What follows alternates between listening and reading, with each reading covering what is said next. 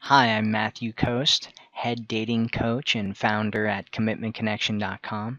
And in this video, we're going to talk about finding a man who will put up with your insecurities and trust issues. But before we talk about that, if you're struggling to attract the right man into a committed, lasting relationship, make sure you go to my website at commitmentconnection.com and take my quiz. So today's question comes from a woman in our community, and she's asking, how do I find a good, honest person who can put up with my insecurities and my trust issues?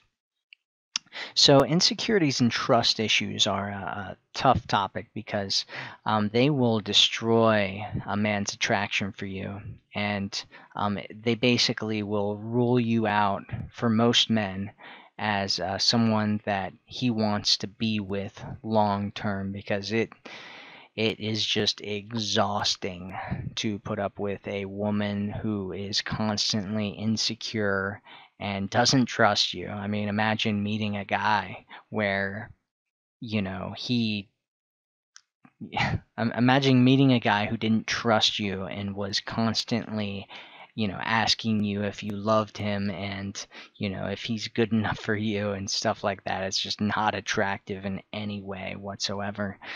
And most likely you'll end up only attracting men long term who also have lots of insecurities and trust issues, and that is just usually a spiral of misery that ends in a horrible breakup where both people hate each other. And I've actually been there and done that.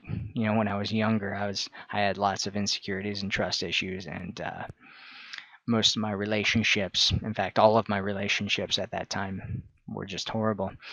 So instead, I suggest that you work on your insecurities and that you work on your trust issues. And your insecurities and trust issues may never go away completely, but if what you really want to get up to a point of is that they stop running your life and controlling your behaviors, because the less that they control you and the more you can control yourself, the more you'll have an ability to attract a quality man and keep him in a long-term relationship. And if you continue to let your trust issues and insecurities run your life, you'll just attract guys that aren't good for you or aren't good for anybody, and you won't be good for most men. And the ones that you will be good for,